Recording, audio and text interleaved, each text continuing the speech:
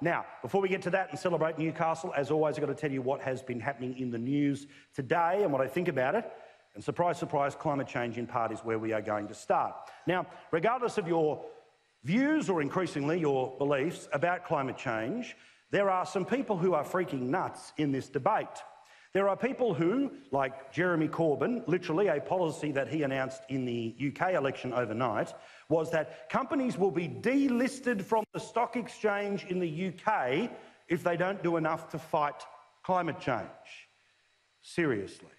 There are people in this country who would like us to shut down the coal industry. That would deeply affect areas like Newcastle and so many others. Of course, at the same time, it would send every single state in the country broke, because whether they like it or not, if you want, when you ring 000 for someone to be on the other end of the line, you need mining to make it happen. If you want to be able to turn the lights on, to have an air conditioner in summer and a heater in winter that can be there and is always going to be there, then you're going to need coal-fired power. But still, there are those who fight it all the time.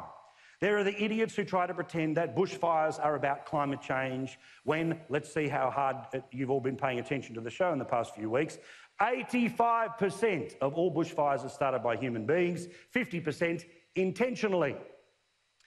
But when you think things can't get any weirder, when the woke patrol can't get any more stern, enter the United Nations, who are suggesting that one of the ways we can control climate change is to decide who's allowed to have babies and how many babies you're allowed to have. This was said in the past couple of days from a leader in the United Nations. South African governments don't like to talk about population control, but it is absolutely vital that we educate our governments and men and women on sensible approaches to population control. Otherwise, it will be hard to achieve many of the Sustainable Development Goals. I repeat, the United Nations thinks the way to deal with climate change is to decide how many babies you should have. One person agrees. Now, this is one of those things where let's see whether the United Nations will follow this up, or is it just for Western countries? Would it be for all African countries? Would it be for India or China? But of course, when it comes to climate change, we know what China's doing. They, of course, are able to pollute at whatever rate they want until 2030. At the same time, the United Nations is saying, you can, you can't. Remember when Peter Costello used to say, have one for yourself and one for the country? Now the United Nations is saying, you can't have any. As for climate change, and here in Australia, the Labor Party have decided to wheel out one of their great weapons that existed at the federal election, Chris Bowen. Do we remember Chris Bowen, the at times shadow treasurer who said to people who want to pay for their own retirement, if you don't like our policies, don't vote for us? And guess what happened? People didn't. So he's come out again, and he is now trying to link his current portfolio as the shadow health minister to climate change.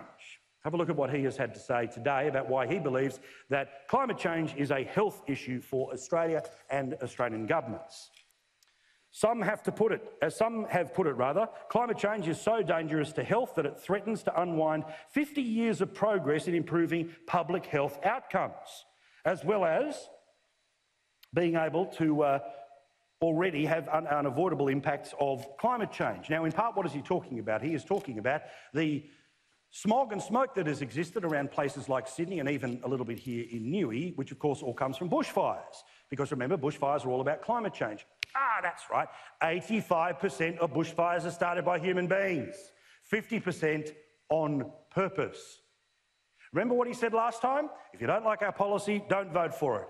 Well, Chris, keep up the good work. As you know, anything that we say here on TV is something where you can, if you'd like to, and geez, don't the Greens like to, you can complain about it to a broadcasting authority. Conversely, if you don't like something that I say about you on television, you can go to court and file a defamation proceeding. Well, today, there was a massive move out of the federal government, where now Facebook and Twitter will have to be accountable for the endless defamation that happens on their platforms. No longer will they be able to be the people who say, well, we just make the pen and paper. We're not responsible for anything that gets said on it. Well, okay, what about Cuckoo Clock 69 with the little egg emoji that is there, who is able to slander all day, every day? Well, you have to have an email to get the account. You can track down who that person is.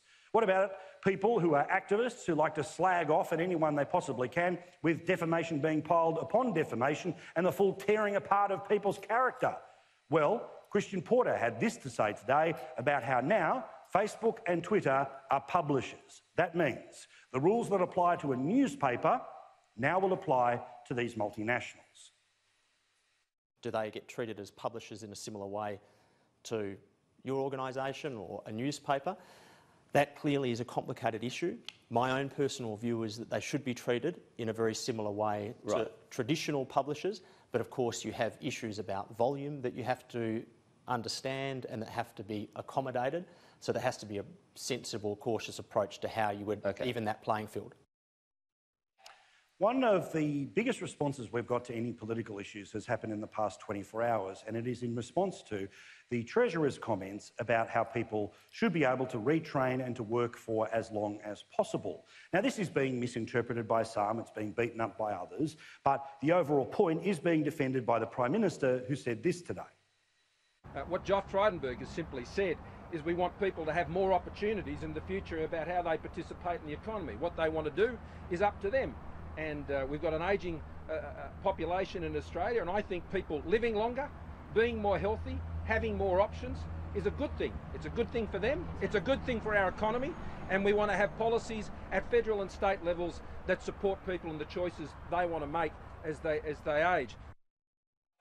Now, I don't think many people, either watching or in this room tonight, will have a problem with the idea of if you'd like to be able to work, you should be able to work. But here's the truth.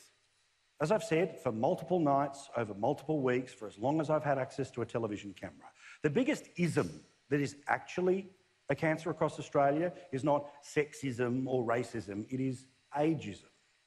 It is how we treat people over the age of 50. Now, many people in this room would know the experience about what it's like to try and get a job when you are of that age, but I just decided to make an offhand comment in like the last half hour of the show last night. It wasn't the thing I did at the very start of the show when the most number of people were watching. I just said, do you have an experience about this? Send me an email. Well, here's a flood of emails of people who want to work, try to work, but can't. Why? Because of ageism. Because people say, no, not you.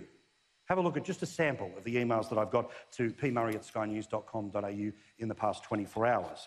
Some of these will take a little time to read, but I want you to hear the stories, okay? David, I'm a 57-year-old male who has been out of real work for over 4 months. I've applied for around 30 to 40 jobs and I've only had 8 replies, all negative.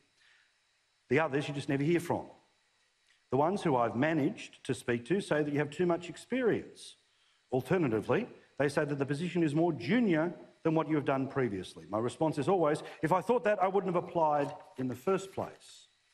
Yvonne, I had to leave work at the age of 63. I had an appointment with an employment agency. I was told at my age it was better and easier to have a doctor write a medical certificate to say I was not fit for work. That saved me from having to look for work, as they said it would be almost impossible for me to get a job at my age. I'm applying for some jobs but can't even get past the first step. I miss work. Ilona says, I'm 57 and on a disability and my hubby is my carer. He had a part-time job which helped us pay $500 a fortnight for our rural home. Tax time, we find out because he's over 65 and his carer payment has classed as income, we've also incurred a tax debt. He needs to work part-time as it gives him a bit of time away from me. However, we just can't afford for him to keep getting tax debts, but we also can't live on just the pension. He has heaps to offer, but it works against us. Michael, I started work at 15 and have worked, including over 20 years in the Navy, until health issues in my late 50s caused me to retire from a management position. After a couple of years' break to recover, I applied for casual or part-time work with several retail outlets such as Bunnings and Woolworths, only to be turned down because I was overqualified. I trained to operate a forklift thinking it would help me, but they wanted younger men in those roles. Now I'm in my 60s. Until recently, still trying, I've given up on re-entering the workforce. And finally, Steve says, I've worked my whole life from 15, now 61, as a tradesperson. But 10 years ago, I made the effort to get off the tools and into other positions. I've had to apply for jobs that were the same as what I was currently doing, but since I hadn't even got past the initial, we will look at your application because of your age. This goes on and on and on and on. So, we have a law that says you can't knock back somebody for a job because of who they love. We have laws in this country that say you can't knock back someone because of their religion. We have laws in this country that say you can't use as an excuse for why you don't give somebody a job because of their gender. Now, they'll tell you that we have laws that say you can't knock back somebody a job because of their age. But how can it be an excuse? Sorry, you don't get the job because you're overqualified for the position. As these people say, they know what they're applying for. And the truth is that people over the age of 50 have got a lot of life left to live and a lot of bills still to pay.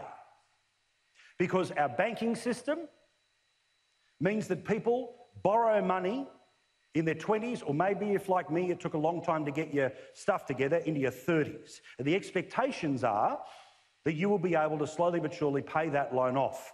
Well, increasingly, when people used to retire of their own volition in their 60s, they are now being made redundant in their 50s and even turned down in their 40s. Age discrimination. Ageism is the ism that is truly a cancer in Australia. Julian Assange is going to make his way out of jail, well, at least for the accusations about sexual assault that took place in Sweden, as the Australian newspaper wrote today. That Swedish authorities have dropped their rape accusations into the WikiLeaks founder because of a near-decade delay has weakened evidence about bringing any prosecution. So I know this will annoy a few of you, but for those of you who now say that Julian Assange is a free man and innocent, no, he just waited out the process. And of course, never had the balls to actually go and confront his accusers. In the US, in the middle of the night and almost all the way through to lunchtime today, the impeachment nonsense was continuing on. And look, everyone's in their corners on this. If you hate Trump, you secretly hope that this is all going to fall into the lap of the gods. But if, like me, you can see common sense, or even more like me, you like Trump, you can see that this is an absolute stitch-up.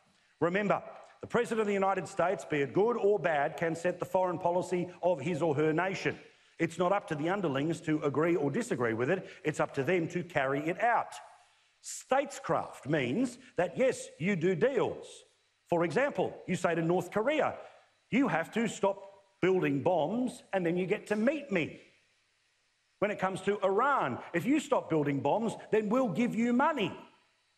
But if Donald Trump tries to do anything about trying to have a look into a company that hired the son of the former Vice President and most likely Democrat nominee for 2020, Joe Biden, that's a crime.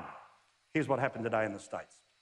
Ambassador Volker, have you ever seen military aid held up because the president wanted his rival investigated?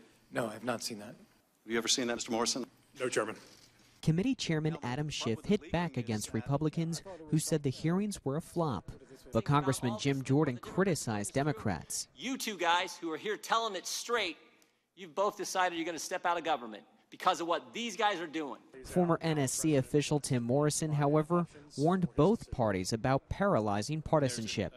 I understand the gravity of these proceedings, but I beg you not to lose sight of the military conflict underway in eastern Ukraine today. Special Envoy to Ukraine Kurt Volker says he thought an investigation into the Bidens and gas company Burisma were distinct.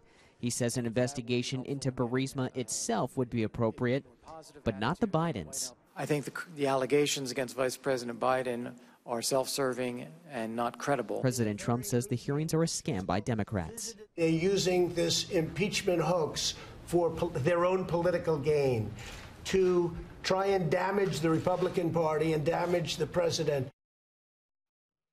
All of that starts again about 1 o'clock in the morning Australian Eastern Daylight Time. You will find out all of it again tomorrow with Laura and Pete in First Edition. And just finally, before we get into a celebration of Newcastle and we meet some of my favourite llamas, I can tell you that there is a new form of lefty crazy. As we know, everything is sexist, everything is terrible. God forbid you're holding your non-same-sex partner's hand right now. But did you know that apparently your thermostat in your home, the temperature under which you have the heater or the air conditioner, is sexist? Let me explain. According to The Guardian, surprise, surprise, according to a new study conducted by the researchers of Ohio State University, a lot of households contain a thermostat dictator who rules the temperature dial with an iron fist. As it turns out, there is a gendered nature to this. The thermostat dictator is normally a man. Yes, apparently who decides how hot or cold it is an example of how sexist your house can be. Honestly. Remember they used to 5 years ago go on about first world problems? What sort of made-up sookery is that sort of garbage? Oh, that's right, it's in The Guardian. Does that surprise you?